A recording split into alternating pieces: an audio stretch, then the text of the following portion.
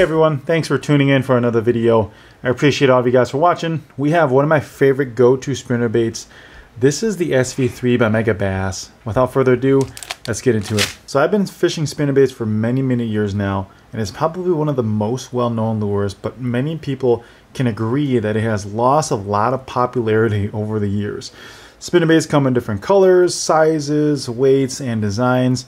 The most popular types are the Colorado or like a willow blade type, just like this one. So this one here is the SV-3 by Megabass. This one is a little unique from your typical spinnerbait because it has a stout steel wire and it features a stout hook, and it's finished by Megabass.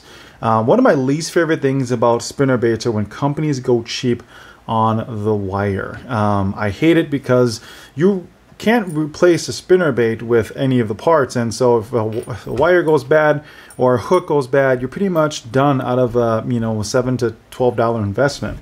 So in return, Megabass said, you know what, let's go ahead and create one of the most durable spinnerbaits out there in the market. And so they kind of they beefed up the hook, and they also beefed up the wire here, which is phenomenal, and that increases your durability out of the spinnerbait. However, this isn't the first time we're seeing something like this. More and more companies are coming out with more stout wires and also more stout hooks on spinnerbaits, and the price of these are gone up exponentially over the years. But this is just one of the brands that I really love, alongside like War Eagle and Bassman. So circling back to the SV-3, another great thing about the spinnerbait is the action. It swings true and horizontal, but one thing unique about it that I've noticed is that when you kill the lure, it kind of jerks in a certain direction, and that's kind of unique because when your fish are chasing it, and that's something that fish, come from behind most of the time, and they're seeing it, they might not react to it right away when it's running horizontally, but when you kill it and it jerks a little bit, it kind of creates an irregular motion. That's when fish strike the most. So that has actually helped a little bit when fishing for bass. Moving on to the blades, it does come with two standard willow blades.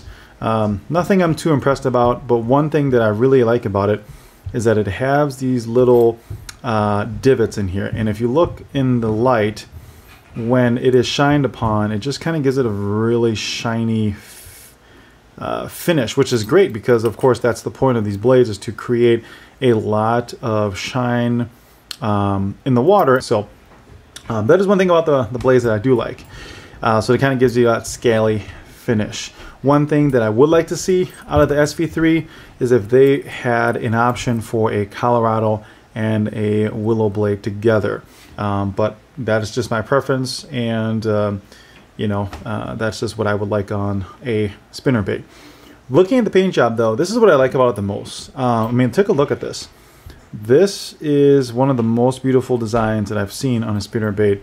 They put a lot of time into designing this head and also putting a beautiful paint job on it, realistic eyes, and really nice blades on it too as well. You can tell that they did not go cheap on this particular spinnerbait at all, and it has a very stout hook. Not a lot of flux in it at all, and it's pretty stout, and I haven't had much issues with anything actually out of this spinnerbait. So they come in 8 different colors, and the 8 colors kind of allow you to cover pretty much any situation. And they come in 3 different weights. They come in a 3/8 ounce, ½ ounce, and a 3/4 ounce, and they retail at $12.99 a piece. So these are not cheap spinnerbaits at all. These are very expensive. They are on the high end on the market, most expensive, I should say, spinnerbait on the market. So it is not cheap by any means.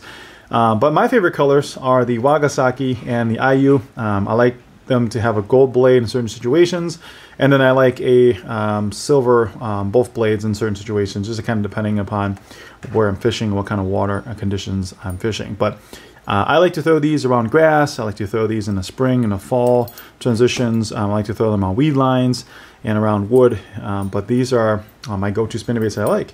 One thing that I like to do is do a quick size comparison between this and some of the other popular spinnerbaits out there. As I showed earlier, I do have some War Eagle spinnerbaits, and I really like those too as well. So let's kind of take a quick look at the comparison. So bringing in this one here, this is a War Eagle standard spinnerbait that I have. And I kind of want to do a quick comparison between the two. As you can tell, the War Eagle has giant blades compared to the Megabass, and you can just tell the size difference in the blades.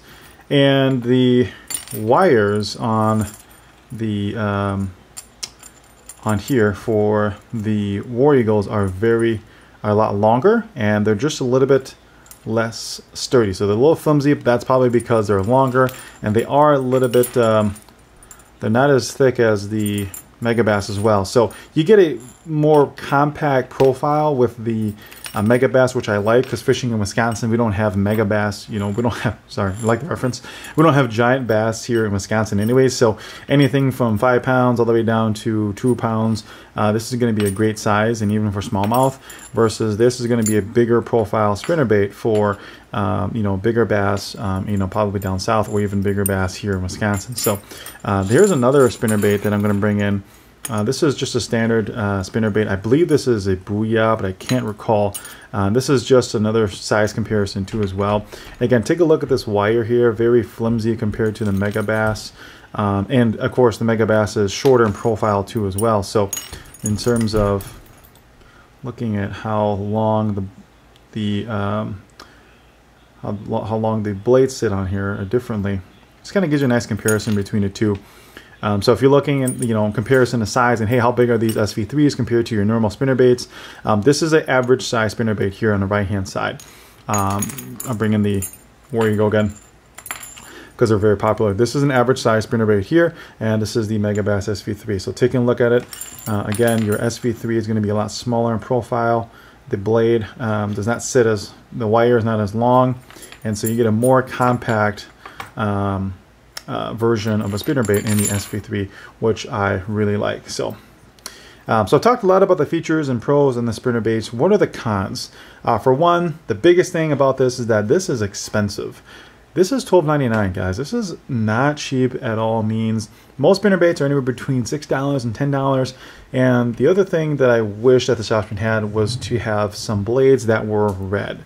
There's just something about red blades in dirtier water in Wisconsin that bass love, and that is one thing that I wish that Megabass would have, is one option that has a red blade. Unfortunately, they don't come in that, so you just kind of have to deal with it. But I wish that they had that kind of an option. What is my overall opinion on this spinnerbait? To be honest, it is one of the most durable spinnerbaits on the market. The thick wire, the stout hook, the beautiful fin finish, the eyes, the little details they put into the blade too as well is really good, and it does a good job, and it flat out catches fish, guys. So this is definitely one that you want to try and see if it's good for you in your arsenal. Fishing tournaments and for fun, I'm a big fan of not having to tinker with any of my gear, and this is something that swims true out of the package, which I really enjoy. And so this is something that you have to give a shout out to, or give a shot, I'm sorry, if you haven't tried it already. So I appreciate everyone for watching, staying tuned, and I'll see you guys on the next video. If you guys like this video, please make sure you hit that subscribe button, and we'll see you guys in the next one.